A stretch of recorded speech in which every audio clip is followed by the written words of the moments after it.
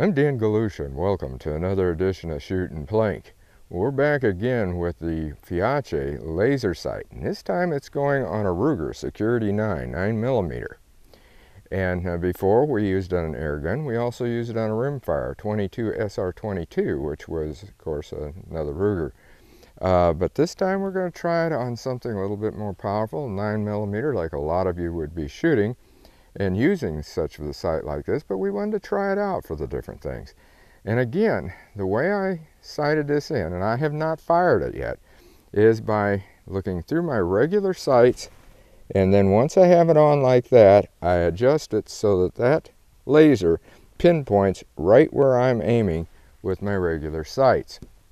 That's usually the easiest way to do it, and I did it with both of the last two, the air gun and the rimfire. So I did the same thing here. And we're going to be testing out actually more than just this. We're also going to be using, well, I did it right here, here's the box, the Norma frangible 9mm. Never fired that before, so it's going to be interesting to see if the gun cycles it and also how it shoots. The third thing we're going to be testing out is a new Shooting Targets 7 bullseye target. And we've got that, it's in behind the well, we've got the dirtbag knockovers, and we're going to pick those off, and then we'll shoot at that other one too. And there's a regular mega gong that's another one that is a Shooting Target 7. So anyway, what we're going to do is we're going to load this up, because I've already got these done up and ready to go. Got a couple of magazines full, and we're just going to go up there and we're going to shoot them. So let's turn around and start shooting. All right, we're back here at the 10-yard line, and we'll rack around in, and all I'm going to use is the laser sight, and hopefully we can see that thing. It's on. Oh, there we go. Okay, we're just going to use that and see what we can do with it. By golly, it must have been off. So now I'll try my regular sights. Yeah, it must be off. The laser must be off. So I'll have to see. I got it on there now. We'll use the laser again. Nope. Yep, so the laser's off. We got to do some adjusting. Okay, hopefully we got this back on. It seems like it, I'm hoping. And we'll just see what happens. Yeah, that one did. Yep, okay. Now we'll try the big black one. By golly, I can't see the laser on it. Because that's what we want to do. Huh. Yeah, I can see it on that red a little bit. Yeah, we're out. So we're going to have to reload. Okay, we got one racked in.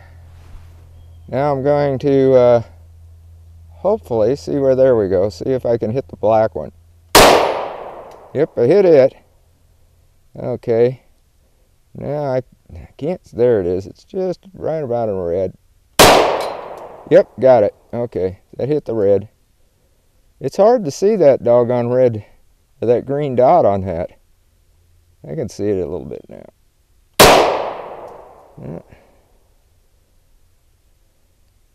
Yeah, it's real hard to see. Doggone. I mean, I'm sure it's still on. It's still on.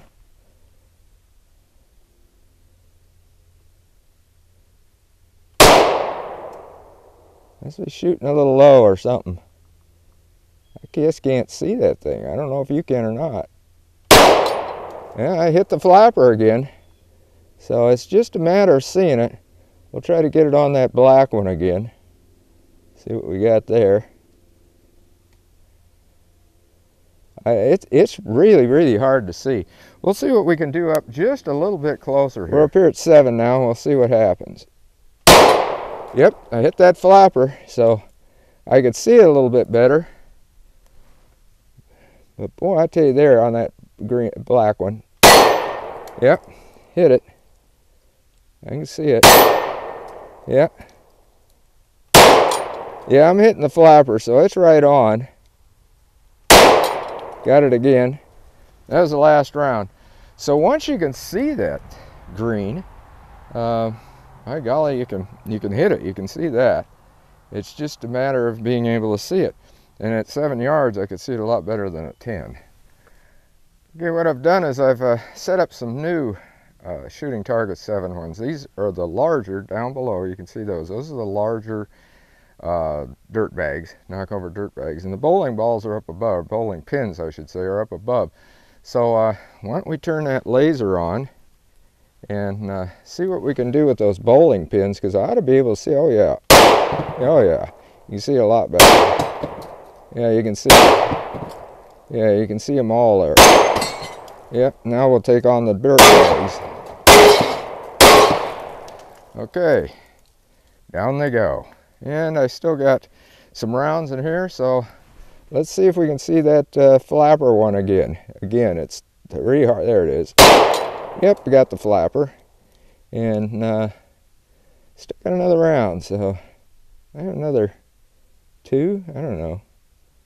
Now where's the doggone dot again? There it is. Yep, got the flapper again. Oh, by golly, got another. Okay, we'll just go over and see if we can shoot that other one. If I can see it. There we go. Yep, got it too. That was it. So anyway, took those out real good. Ran it through its paces. I would like to be able to see it a little bit better. It's a good bright day today, and green usually, at least for me, seems like it stands out a little bit more. But boy, on that black and that red, I had a hard time seeing that. And once I was able to see it on the others, it definitely showed up on the white, which I know you could see that. And of course, those were the bowling pins. And those are a 1/2 inch one, by the way, a 1/2 inch AR 500. And they were pretty doggone good. I brought up one of the big dirt bags here to show you that it hit right about where I had that laser. So that was working good. As far as the ammo, the Norma frangible ammo, it cycled very well in this Ruger Security9, but that Ruger's been cycling just about anything I feed it. But still in all, it went pretty good. I think it was shooting good. Seemed like it was right on target. I mean, we weren't shooting at paper, we were shooting at these, but that's why I brought this target up. I'm going to show you it up here close. This is just about where I was putting that dot, and that's where it hit, right there, because I only shot these one time, so that's where it hit, right in that area. And I don't know if you can see or not. In fact, I can wipe some of that off. There's kind of a, I don't know what you want to call it, a brownish, goldish type coloring. That's the frangible, and that frangible ammo just kind of flies apart. I mean, that's the idea of it. It just totally flies apart, and you don't have pieces coming back on splatter and what have you. What I have found before, and I shot the 223, and if you remember back to that video, just subscribe and go back to that video and you'll see what I mean. I showed the line that went all the way across in front of that target, where it just must have been splattering straight down and going right along there like that. But as far as the targets go, well, I can't say enough for shooting Target 7 anyway. Their products have done very, very well. And we got a bumblebee flying around here, which you can probably see, because I think he was going across the lens of the camera. Anyway, he decided to take off. Maybe he didn't want to get shot here. We started shooting again. But anyway, this everything seems like it's worked pretty good. The laser was on. You could see that. Didn't really take much to mess with that. In fact, I didn't redo next to anything to get it back on. But it hit right around, and like I said, right where I aimed, where I had that laser, it hit there. Same way on the bowling pins, they work pretty good. I have noticed though, just slightly, I could tell it on the one that we had on the bullseye. Even though it was hitting the flapper, it just seemed like some of them were going a little low. And so maybe it needs tweaked more, maybe it needs brought up more. I really don't know, because all the others, every time I have set it up with the air gun, with the rimfire, it was right on to where the sights were. And perhaps it's just the frangible ammo is shooting that way. That I don't know either. But once we got it on target, did pretty good. It took those last ones out in a hurry. So until next time, shoot safe, and have a great day of plinking.